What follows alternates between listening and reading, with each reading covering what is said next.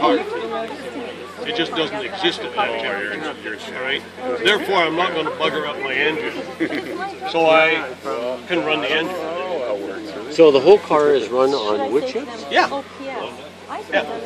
I started on gasoline, and as soon as it's warmed up and running, you switch over. I switch it over. And you have to get out to do that, or you just automatically? I do it before I get in. I mean, this is right now. It's manual. I can set the thing up. I mean, there's a guy named Wayne Keith in Arkansas, and he does all his switching mechanism and everything is under the hood. All right. This is a kit made by some people in Berkeley. All right.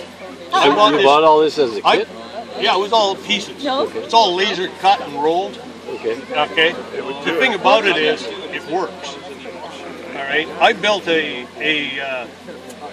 gasifier 3 years ago to plans that the U.S. government puts out. Yeah. All right. And they're defective plans, and I destroyed the engine in my truck in 7 minutes. Yeah. They're defective plans. Almost like they didn't want anybody to do it. To copy it. Yeah. All right. These guys, all their stuff is open source. If you Google GEK, which are they? you go right to their website. All right. You can download the CAD program, put it on a thumb, take it to a shop, and cut those pieces and get them rolled. All they ask is, seeing as they've done all the R&D on it, if you're going to do it commercially, give them 10% of the selling price. And they sell these kits for $1,700, and they're complete. They come with everything. Okay, so when you burn the wood chips, how does it get to the other area? Like you're just burning wood chips. How does it get to this area? It just burns off, and it's the gas that comes off. No, there's a vacuum. Put a vacuum in the system. Right now, I use a Venturi. Okay, yeah. All right, so I blow compressed air in here. It expands. Okay, causes a vacuum in the whole system. All right, because it draws. This system is tight. So when I've got a vacuum in here, I've got this closed. All right, and this open. So air is being sucked out of the system, and the only way it can get in is right here.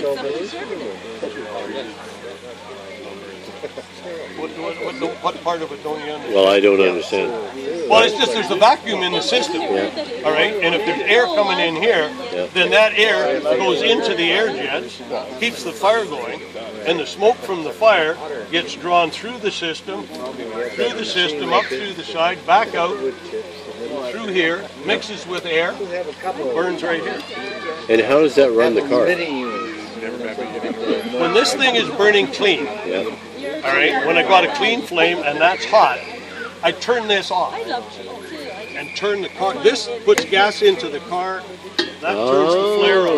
Okay. I don't go down the road with this burning. Okay. When it's sitting parked, if I crack this and I've got compressed air on this, I can run the car and it at the same time. Okay, I get it. Yeah. Because this is putting. The car is taking what gas it wants, and this thing is I can regulate the amount of gas goes into this one. And so I was doing it by accident the other day. Yeah. So is this like a setting? You have a setting that just sets it up for that time to become a gas to run the automobile? What I do is when I have a blue flame, when I've got a hydrogen flame right here, in daylight you can't see it, you can just feel it and you can hear it. Yeah. All right, and the temperature here is over 700 degrees. Yeah, I heard that. Yeah. Okay, then I know it's safe. All right, and literally all I do is open this valve and close this one. And, all right, and the car is running, and it just now the car is sucking its fuel through this pipe. This actually becomes the carburetor of the car. This is a manual carburetor. Yeah, I can see that now. Okay, and if the gas changes, and it does sometimes because this thing plugs up or whatever, the quality of the gas changes, and the car starts to miss a little bit. And I come out and I do two things. I check to make sure the fuel can hang up, because before fuel burns, it expands a little bit. And it can stick to the walls in here. That's what this thing is. This is a pipe, a bar that goes right down to right down to here, and it's got 3 little scrapers that stick out on it. One down at the bottom, one here, and one here, but they're set off on what, 90, no, not 90 degree, 120 degree angles. All right, if I can turn this, it means there's an airspace down there. Because when it's full of chips, it doesn't turn. Okay. All right, and so I can tell if it's bridged, because when it bridges up, then all the fuel burns away from the bottom, and there's no fuel. So if the car starts to act funny, the first thing I do is give this a rattle, and I can automate that. And the second thing I do is dick with the air mixture, and I usually close it down. You know, because it'll run on a richer mixture, it won't run on a lean mixture. It's amazing. Yeah. It's amazing. And it drives, when everything's clean, it drives, you can't tell the difference. So I guess the object of all this is to make all this stuff in a smaller context. Oh, I can do this really easily. When I'm building one, I've got a pickup truck that I'm going to put one on, and I'm going to build one for a friend. Mine will be so square, and it'll fit in the back of the pickup, behind the driver's seat, you know, I mean in the back of the pickup, and it'll just come up, and the fuel hopper will be over the cab. Oh, okay. All right, just a roof rack over the cab, and it'll have, you know, some sort of silent bracing back there, and it will be square. It doesn't have to be round. There's no swirling action. The only swirling action in there is this.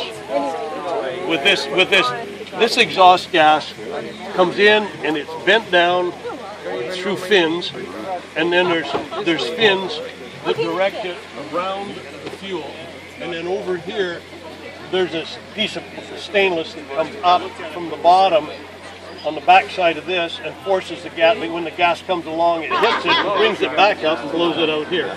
So that was to cut the back pressure down. The people that do it in California, they run their gas straight in like this, and then bend it down and bring it up on the other side. All right, and I thought, what the hell, I won't copy them. All right? I looked at what they were doing, and I said, 2 days, I can build one of those in 2 days. They charge $2,000.